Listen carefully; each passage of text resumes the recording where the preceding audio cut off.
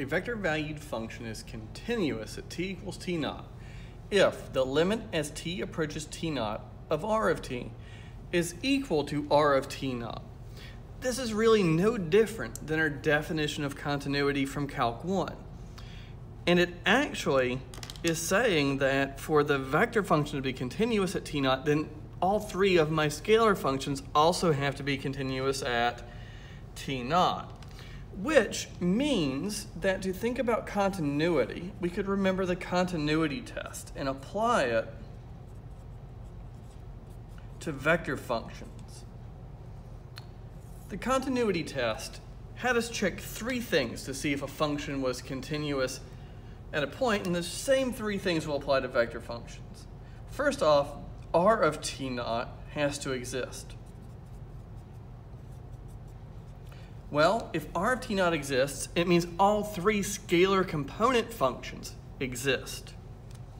2, the limit as t approaches t naught of r of t has to exist.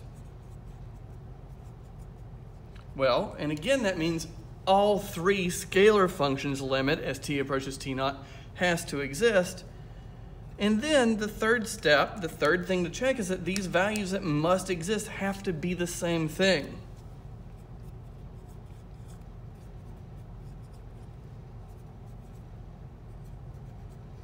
Which is exactly what I've written here, that those values match, right? This limit must match r of t naught, and it means all three scalar functions limits match all three scalar functions function value. So, to test for continuity at a point, we can really look at continuity of all three scalar functions. The function r of t is called a continuous function or continuous vector function if r of t is continuous for all of the t in its domain. That's actually the same definition from Calc 1 applied to vector functions. Let's look at an example. Consider the vector function r of t equals cosine t, sine t, and then the k component sine t over t. Is r of t continuous at t naught? Well, just thinking about the continuity test.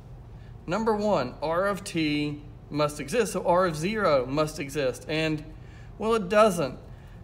I get 1 comma, 0 comma, you can't divide by 0. So r of 0 does not exist, so this function is not continuous at 0.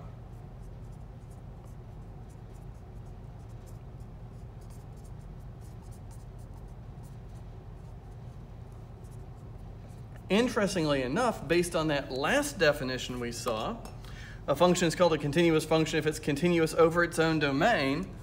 Well, very clearly, 0 is not in the domain of this function. It's continuous everywhere else, so I would still call this a continuous function, even though it's not continuous at 0. One of my favorite kinds of questions from Calc 1 kind of looked like this.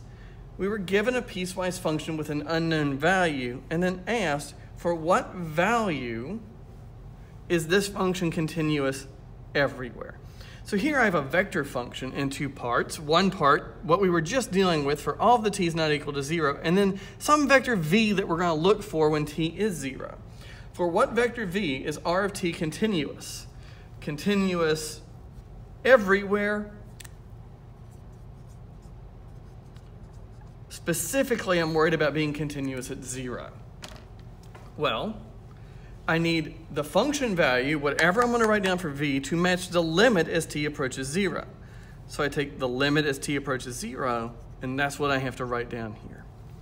And so I need this vector v to be 1, 0, 1. And now, this position vector is continuous for all real numbers t. Below this video, you see another video where I actually go through this example a little bit in GeoGebra. The goal of that is to hopefully help you use GeoGebra as a graphing tool, and also I think this curve is kind of cool.